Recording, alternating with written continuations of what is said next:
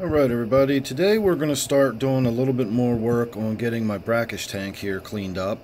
I've got the red slime Cyanobacteria. If you follow along with my videos, you know all too well how much this stuff grows back in this tank.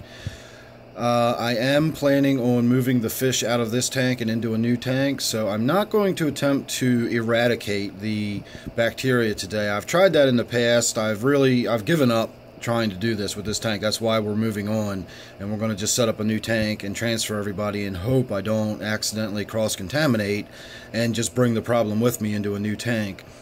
But the idea is he's going to be in this tank for a little while longer, so to reduce my ever continual maintenance on this tank, where I'm constantly getting in there and having to remove that cyanobacteria, we're going to go ahead and give it a treatment with a product. I believe it's by Ultralife, and they make a product for the green slime cyanobacteria, and they also make a product for the red slime.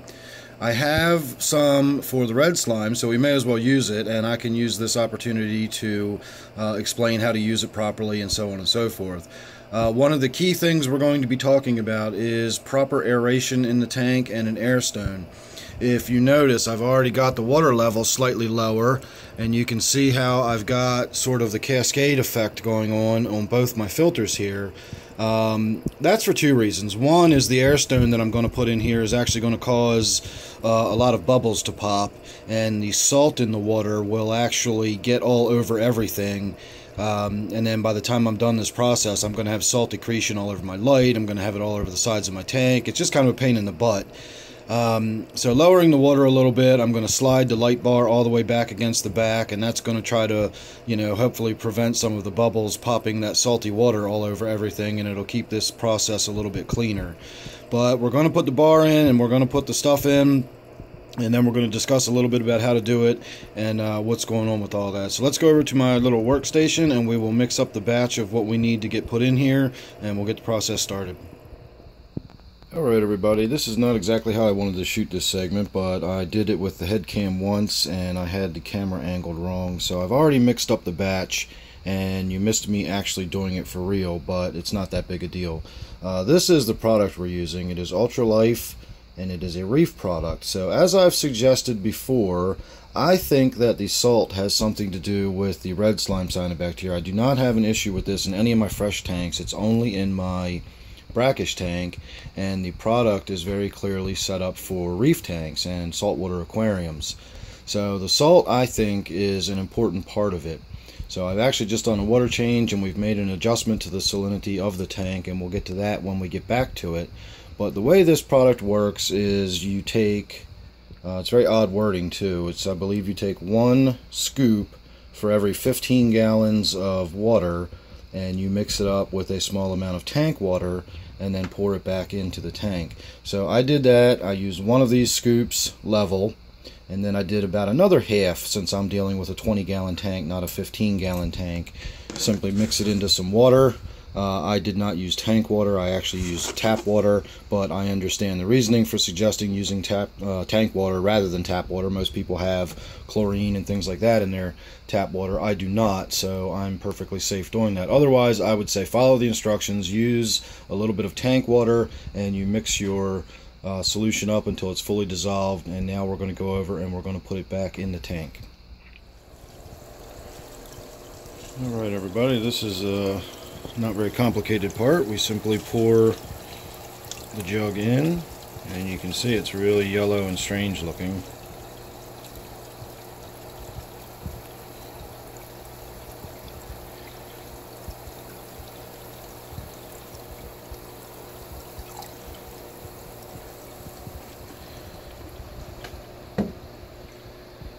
And that's all there is to actually applying it. So we'll let that mix around, and the tank will actually clear up here in another 10 minutes or so. So we will get one little final discussion about why we need the air stone and why I did the water change. Alright, so I'm not sure exactly how this product kills the bacteria, but it does make it very clear in the instructions that the process uses up a lot of oxygen out of the water. So I suspect that it is actually oxidizing the bacteria. Bleach and hydrogen peroxide are both powerful oxidizers. That's why they kill so many different organisms. So I'm guessing something like that is going on, but I'm not 100% positive. Any way you slice it, you need maximum oxygenation. You need maximum gas exchange at the surface. And as I've discussed in other videos, while your fish can survive under certain conditions with very calm, still water, if you need to maximize your gas exchange and keep as much oxygen as possible in the water, the best and easiest way to do that, the most efficient way to do that, is with an air stone. So in this case, the larger the better. You really need to keep the gas exchange as much as possible when you're doing this process. I've done it in the past where I did not use an air stone. I simply lowered the water level so that I had about a 2-inch waterfall effect off of my filters, and I just thought that amount of water tumbling down in and swirling around would give me enough oxygen. And I actually lost a Goby, one of my Bumblebee Gobies. I used to have 6 of them in there, and I lost one. Was it due to lack of oxygen? I can't say for sure, but that would be my guess. That's the only time I've ever used this product without using an air stone, and I lost a fish in the process. So don't take the chance. Get an air stone. It's really inexpensive. It's really easy to just throw a pump on there, and it will give you the maximum amount of gas exchange possible. So that's why we've got the air stone going on in there. So why did I do the water change? Well, I got to thinking about what I was saying about the salt and the salt water having something to do with it, and a viewer actually responded to a different video of mine that I've discussed the same problem. In between the first segment I shot and the second segment I shot, and he suggested something I had already been pondering, and I just decided that was the cincher. I was going to go ahead and try it. And he suggested lowering the salinity while I was doing the treatment. And the reason he suggested that was simply because if it seems to be that the higher levels of salinity is what favors the growth of this bacteria, lowering the level of salinity should therefore make it more difficult for it to live, and then the 1-2 punch of that with the treatment should take care of it. So I did actually lower the water, or lower the salinity to about 1.002, so we're not even in what is considered brackish water at this point. It does have a little bit of salinity to it, but not very much. I did a full 5-gallon, a 25% water change, and I put fresh water back in, and I was already at the very low end of brackish to begin with. So the other reason that that may be helpful is simply the osmotic shock.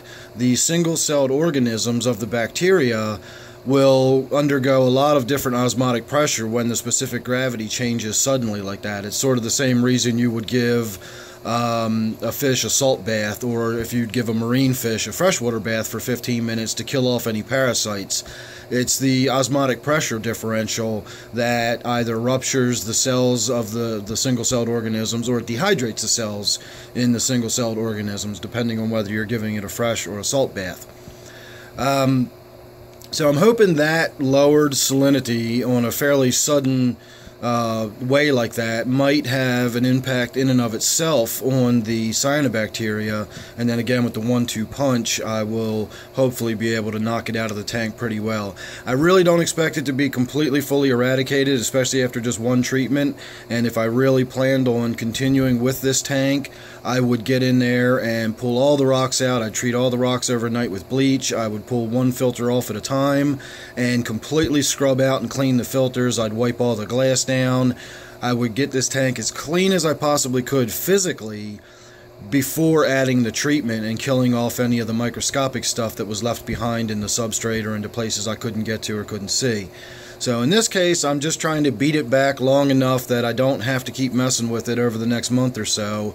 I'm really hoping by around the holidays I'll be able to get this tank moved over. I've got some plans for this end of the room, and that's really what I'm waiting on. It's, you know, I could move these fish now if I wanted.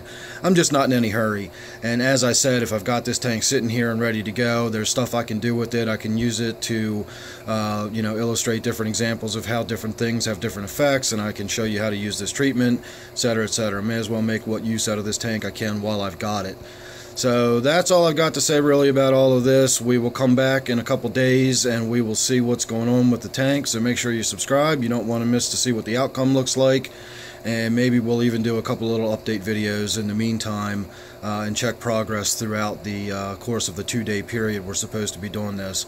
So thanks for watching this one. Again, make sure you subscribe so you don't miss the conclusion of how this turns out.